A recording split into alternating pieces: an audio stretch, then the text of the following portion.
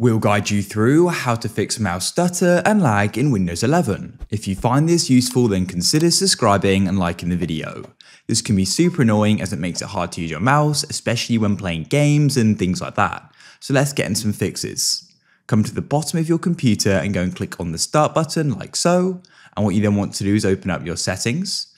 Come over to the left and click on Bluetooth and devices and scroll down until you see mouse. And then what you want to do is try turning off scroll inactive windows when hovering over them. Some people have said that solves the problem for them. If that doesn't solve your problem, then the next thing you want to do is try changing the USB port your mouse is plugged into. Whether it's a wireless dongle or a wired one, try changing it. Some people have said they have problems with USB 3.0, so try putting it in a 2.0 port if you have one. If that doesn't fix your problem, then if the mouse is wireless, then what you should do is try charging it. If a wireless mouse is very low on battery, it will start to stutter and lag.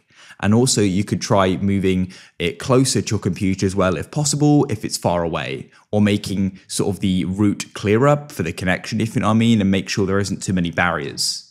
If that still doesn't fix your problem, then it's definitely worth trying restarting your computer, and that'll go and refresh everything. So click on the Windows Start button at the bottom, and you can then click on the power button and restart it. And hopefully your problem will be fixed. I hope this guide solved your problem.